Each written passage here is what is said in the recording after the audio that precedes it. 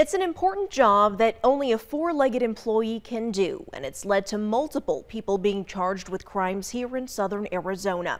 In this week's Crime Files, we introduce you to Zona, the dog that is literally sniffing out crime.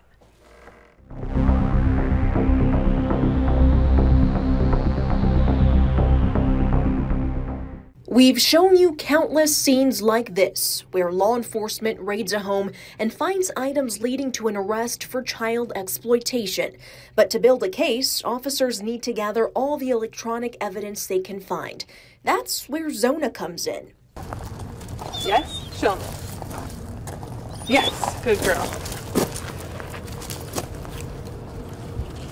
She was the first electronic detection canine in Arizona, helping officers find devices with her nose. Zona is an electronic storage device detection canine, and she is trained to indicate on the presence of a unique chemical compound that's sprayed in the manufacturing process of all electronic devices that store memory. So anything is basically trying to help prevent it from overheating. Zona was actually a service animal trainee failure. She just had too much drive. But that's what made her perfect for this job with the Tucson Police Department.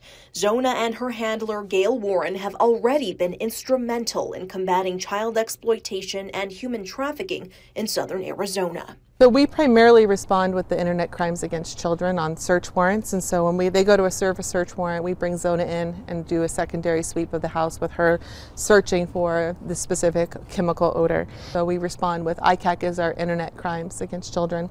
We respond with them, do that search, and she found hidden devices that contained over 600 images of child exploitation material. We put Zona to the test, hiding our camera in a bush to see if she would alert Warren. And sure enough, show me, show me. Yes, good girl. Good girl, Zona, good girl. Yes, good dog. She found it easily.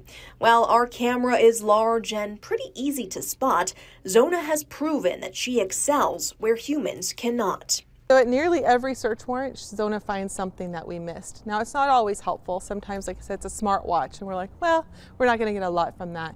Or maybe it's a tile or air tag hanging on a, on a keychain. But we also have had several cases where she's found things that we would have missed that contain valuable information. The 2.5-year-old English Labrador is rewarded with food and knows when the pouch goes on, it's time to go to work.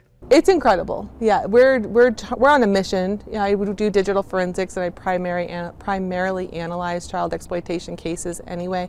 And adding Zona to that mix just allows us to kind of keep serving that mission. We kind of just say one at a time.